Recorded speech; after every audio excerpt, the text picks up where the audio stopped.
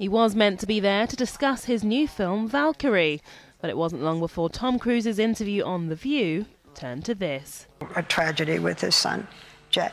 As a close friend of both John Travolta and Kelly Preston, the actor was overcome and almost lost for words as he spoke about the unexpected loss of their 16-year-old son. What are your thoughts? You know, it's horrific. You have,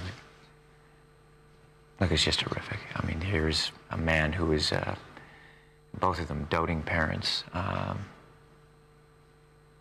just wonderful people, and it's just, it's just... Tom also shares the same religion as the family and is perhaps Scientology's most famous follower. He did recently vow to never speak about his beliefs again during interviews, but was put on the spot and forced to break that promise when asked about claims it may have played a part in Jett's death. But one of the things that was said is that in your religion, there is not a medication, and you don't necessarily take a member of your family or anyone to a doctor. Is that the case? No, that's not true. It's actually, that's just not true. It's actually the opposite, where they say, look, get your physical, get medication, get your physical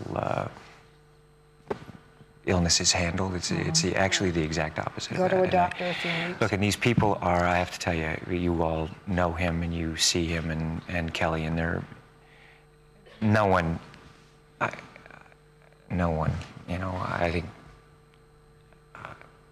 it's just horrible. I mean, here's people that are, I remember Jett when he was born, and I saw him when he was, I guess, a few months old, and John just adored him, and both of his children and Kelly. So it's something that.